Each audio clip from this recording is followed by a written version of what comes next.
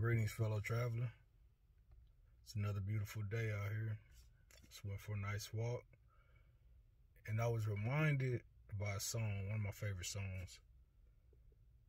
It's been coming into my world as of lately. And it reminds me that I've been waiting for this moment all my life. To simply be who I am, not who the world tells me to be. Now, what does that mean? I mean, I'm holding true to my vision. I'm doing the work that I set out to do. Whether it be writing, whether it be speaking to you, whether it be doing other work on skill sets that I actually spend my private time building. Either way, I'm in a good place. And I wish the same for you. Because you have to realize, when you're working on your vision, all these different forces that come to you, they're working on their vision. Might not be the best to have around you, right? That could be those that are close. That could be strangers. It really doesn't matter. As long as it stays within the realm of your vision, I'll say that. Trust it and then move forward with it. But with certain people, with certain situations, you got to remove that. You have to, there's no way around it. You have to remove that. And then you'll see what happens afterwards. You feel lighter. You feel better. You're stronger. You have more energy.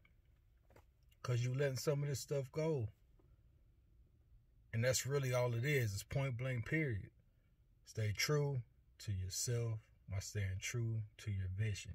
If you do not have one, take time. Reflect. Think about what makes your heart sing. Think about what makes you smile inside and outside.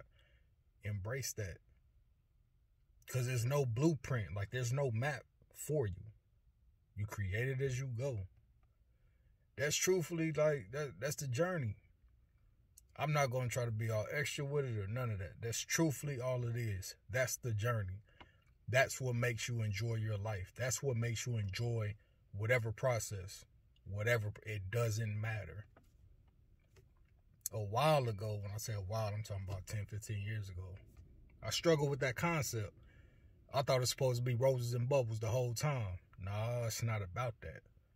And it's not about, oh, it's a struggle, it's a hard. None of that. It's simply knowing where you headed. As long as you know where you headed, you good. Because you will receive the messages and you will decipher them accordingly. That's all it is. Whether you call a source, higher power, the universe, God, doesn't matter. You'll receive the messages properly. And even when you attempt to articulate it in the way that you receive it to other people, they not going to understand it because it's not their vision. It's all right. Yeah, I got to the point I thought I was losing my mind. I thought I was really crazy for thinking the way I was thinking. But acting on what I deciphered in the message never failed me. It never failed me.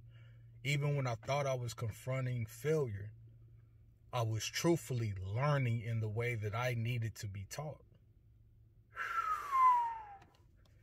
Game changer. Game changer. I share this with you because hopefully something about this resonates with you. If not, hey, Godspeed. I love to hear what you think in the comments.